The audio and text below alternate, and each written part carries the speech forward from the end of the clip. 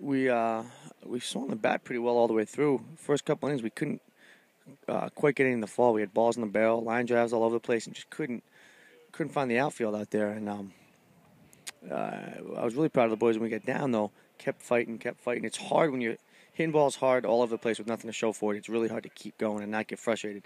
And they just kept having good at-bats and put up a bunch of runs late. And we just got to do a little bit of job on the mound. We got to do a little bit better job keeping the baseball down. We made some mistakes up that they hit hard, and they did a really good job. Maine did today with their two-strike approach and had a couple two-strike hits at extended innings.